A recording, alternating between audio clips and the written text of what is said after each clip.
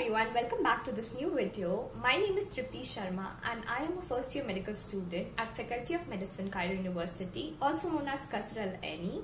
Today I'll be addressing the elephant in the room. Like many of you have been asking me about my admission procedure, if I have come through a consultancy or not, the expenditure here, the hostel life, the study pattern and everything. So yeah, today we will be doing that. And I have divided the video into separate timestamps, so you can go and click the timestamp which appeals to your concern. And if you need anything else, please let me know. I'll try to help as much as possible from my side. The main purpose of this video is just to create an awareness and inform everyone, like, yeah, this is the system and this is how it works, just so you're well informed and well aware. Also, I do know that I am very privileged and I come from a family of privileges and I'm very blessed and thankful for that. So yeah, keeping in mind, let's begin this. So the first question which I would like to answer is like, you people have been asking me lately, like, if I have come through any consultancy or not. The answer to that is no. I have not come through any consultancy. No agent was involved in my admission. I got my admission done by myself. I'll link the reference videos in the description down below for you all to go and check and see how the form is filled and stuff. To begin with, I made an account on the Study in Egypt website, the official website, on 23rd September, and I filled all the details by 24th September as well. And the details which they ask you are mainly about your passport and everything, your school degrees, college degrees, anything else which you have. You can even add your aptitude test certificates as well. And make sure you have a good, make sure you have good certificates to add, like any activity certificates which are recognized on the national level and international level. So it will be of great help.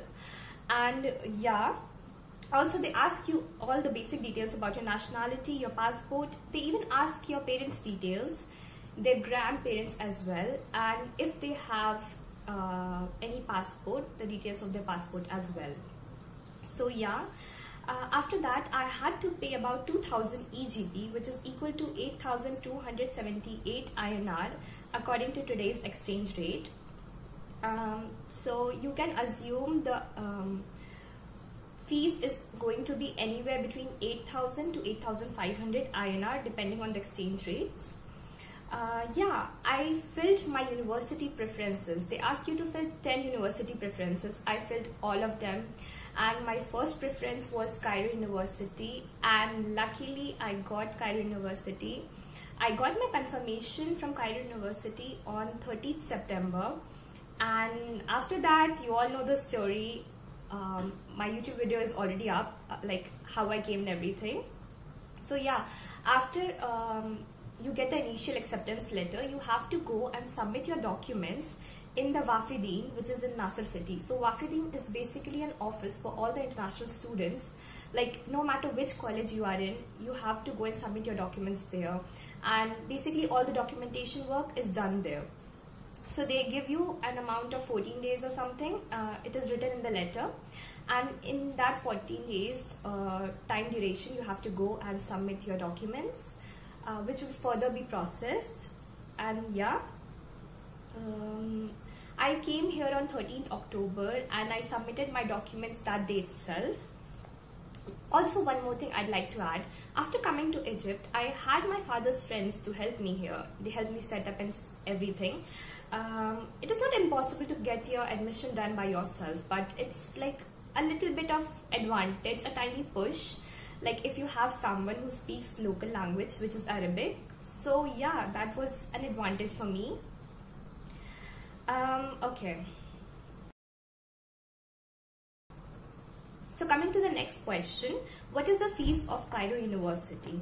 It is 7,500 USD for the first year and 6,000 USD from second year onwards.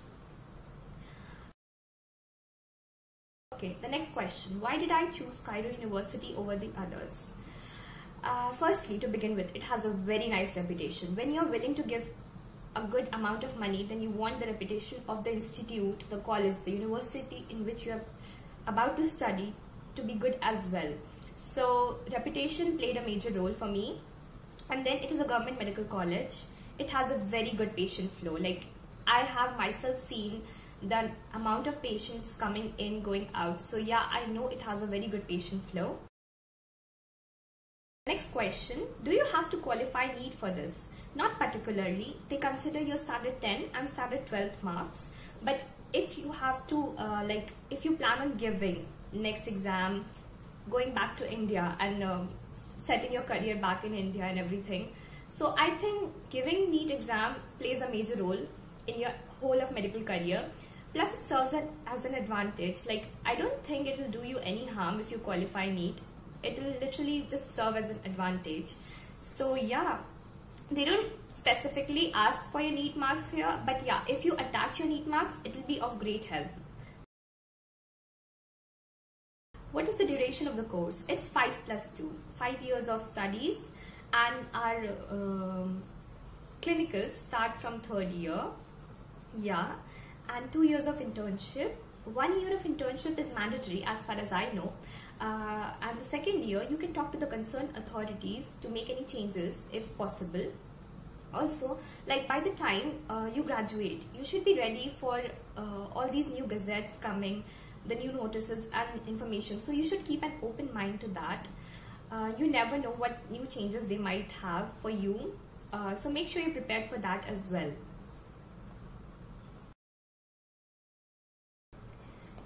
Now the study pattern.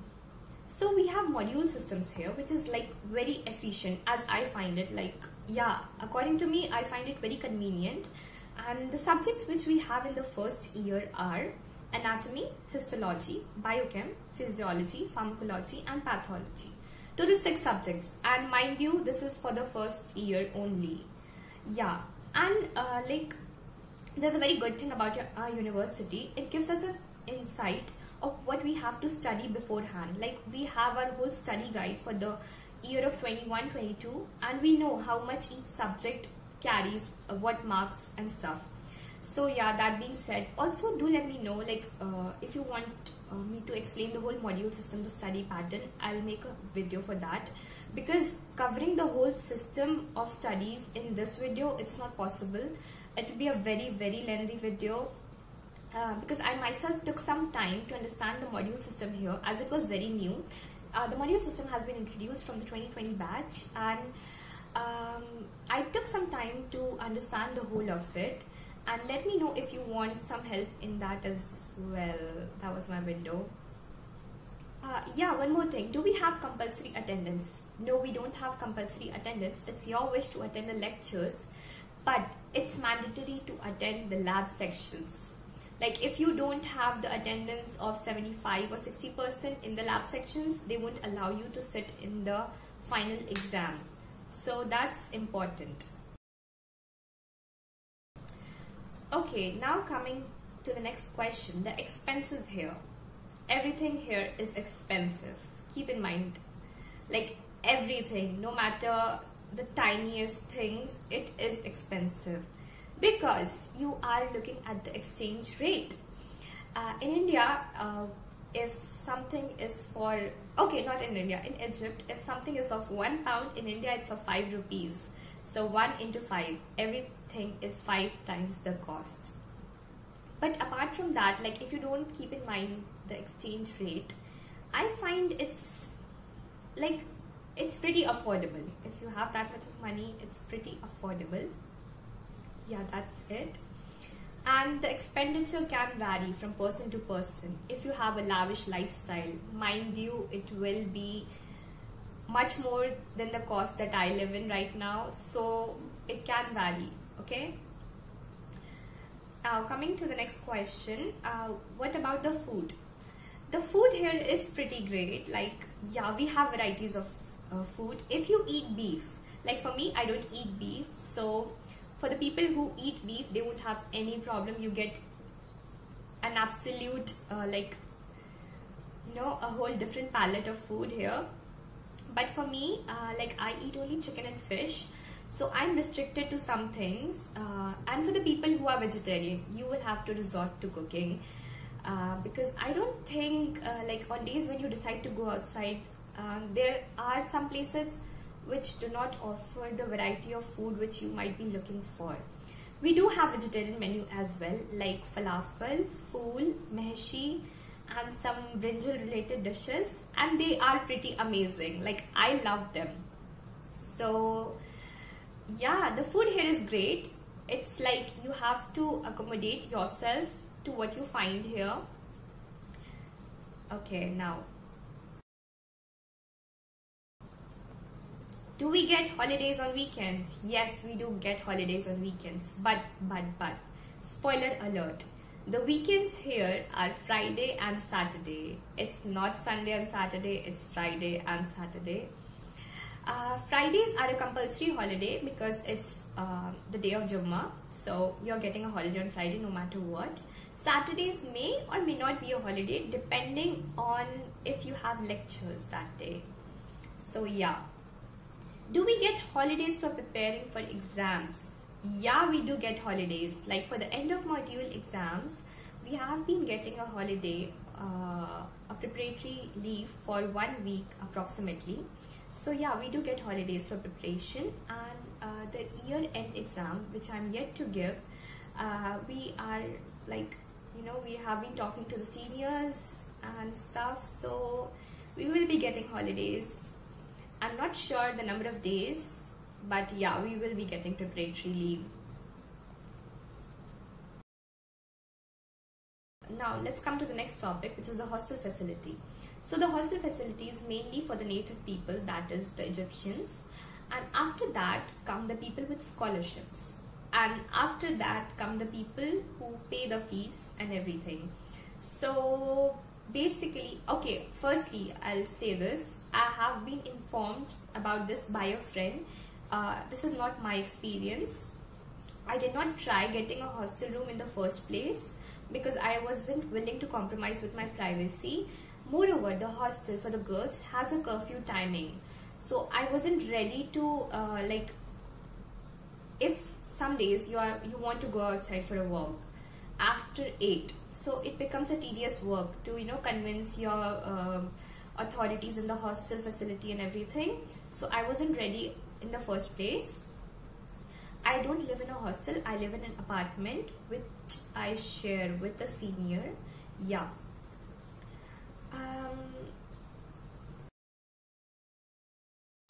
Okay, now coming to the next question. How is this city? Well, to begin with, the city is amazing. I have met amazing people, made some amazing friends, tried different kinds of crazy foods. So I am in love with the city, to be honest. And about the people, I believe like it's your energy which gets reciprocated back. So if you're good to the people, to the environment, to yourself, it's your energy that you get back. And if you are not good, like your energy is not good, you can't really blame people for that, right? So the city and the people are really nice, they are friendly. Like if you get stuck somewhere, there have been times when I have been stuck at some places because I didn't know which way to go and stuff. So I asked some people out and they really helped me. They showed me the ways, like, yeah, you can go from here, from here. So people are really friendly here, they help you a lot. 10 on 10 on that. Next question, which country is better? For me, I chose Egypt because at the time it was the COVID, like the post-COVID era, everything was still opening, and I had even enrolled myself, like my processing was halfway done for some universities in China as well, but my father got to know that the universities in China, they are not allowing students to come back from India, so he took a step back and then came Egypt. So if you ask me which country is good as in case of education and everything, I would say Egypt really justifies everything for me. And plus the fact that my father had friends to look after me, so it was definitely an advantage. And one more thing, someone asked, like, is Cairo University better or Ain Shams? That's a tough question, to be honest. Like, I don't want to be mean to any of the students, neither to the students of Cairo University, neither to the students of Ain Shams, because I have some friends there. I wouldn't want to mess this up. It entirely depends on which requirements you are looking for. Like Ain Shams, they do have hostel facility, so plus 1 point to Ain Shams in that. Cairo University, it does have hostel facility, but it's a long, tedious work. So it really depends on which points are you looking for. And yeah, students, if you're watching this, please mention which university is better, just so everyone gets a little bit of, you know, help from you all. And that's it. Do I get the time to roam around the city, or the schedule is very hectic? Well, we are in a med school. I don't think we will be free any day soon. The schedule is hectic. It really depends. Like on some days it is less hectic, less busy, and on the other days it is more hectic and more busy. So it's basically your time management. For me, I do get the time to roam around the city some days and some days not. So it's basically your time management, I would say that. There are people who don't attend the university, so yeah, it's entirely dependent on you. And with this, I think I have covered pretty much everything. I hope this video isn't long, like too long, and do let me know if you guys want any other help. Like the main purpose, as I have already told you, is to make you guys aware. Like, you know, you should be aware. Also, one more thing before this video ends, I would like to add a special note. If you are someone who is planning to come to Egypt, make sure you reach out to your seniors, contact them, ask them, yeah, this is the process, you know, I am from this place, I don't eat this kind of food, will I be able to get this food? Ask them for accommodations from now on only if you are planning to come to Egypt. It is of great help, trust me. Like for me, I contacted so many seniors on Instagram. I searched them, I asked them, like, you know, if I do this, will it be possible to do that? Like, I was a curious child during my admission time. So please be curious. And no, we don't no, we are not taught Arabic so that we can communicate with our patients. If you are on scholarship, the Wafidin has some special programs for you, but for the people who are not on scholarship, you have to pay a certain amount to get enrolled in those programs. So yeah, you're not taught Arabic here to interact with the patients. And also, they don't prepare you for any other exams. Like, I haven't seen anyone preparing for USMLE or PLAB by the college faculty. You have to prepare for these exams by yourself, by your own willingness. And just be curious, just be keen enough to contact your seniors, anyone who's in contact with you who has been to a different country. Okay,